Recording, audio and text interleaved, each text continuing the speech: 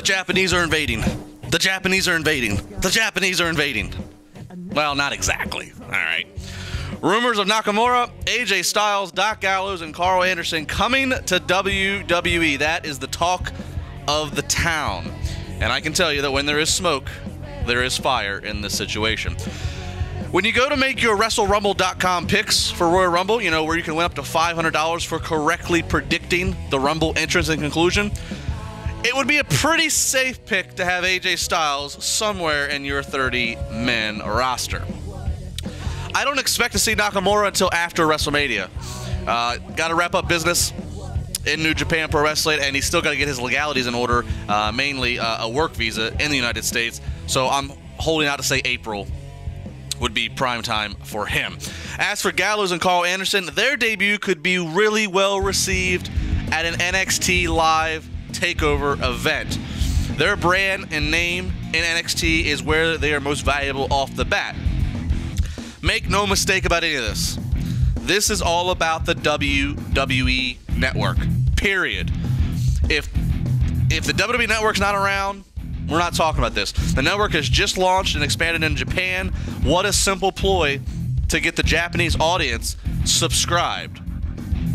AJ Styles is fantastic in the ring, and that's where his value is going to be. This news is exciting, but I'm concerned for those who are thanking God, the sun, or whoever they pray to because they're that excited over this. I'm concerned for you because I think that you might set yourself up for expectations that are a little bit too high for what the situation is going to bring. It's similar to the same thing with Samoa Joe.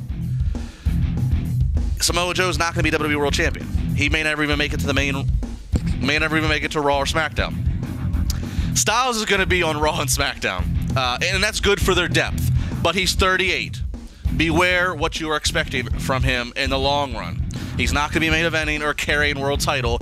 If you think that's what you're going to get, you might want to rethink and reset yourself so you're not crying later on. Nakamura, another fantastic talent, but again, 35, and not since Yokozuna has a Japanese character really gotten the main event treatment or seriousness.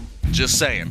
Gallows is smart. He's worked everywhere. He's just like a Matt Hardy or Tommy Dreamer. He's kept good relationships with everyone.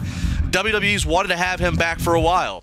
Fun fact, he was actually brought up in conversation to be part of the original Wyatt family back when. At 32, he's got a ton of experience. I mean, he was doing fake Kane for WWE back when he was 22. He's got experience, which is a great thing. 32, size, he's still got some miles left in him. Same thing with 35-year-old Carl Anderson. Tons of experience and a good locker room guy. I'm not sure what Gallows and Carl would be billed as because WWE can't use the Bullet Club. That is owned by New Japan Pro Wrestling. So that's that. But it's just a name. All right? WWE can create a new name, and quite frankly, those guys carry the look and the cool factor. Another fun fact, I was actually an honorary member of the Bullet Club for a night at a show back in February of 2014 managing them. And let me tell you, it's as cool as it looks. I'm still just trying to find the look. TribLIVE Radio, we got much more coming up. 412-320-7925.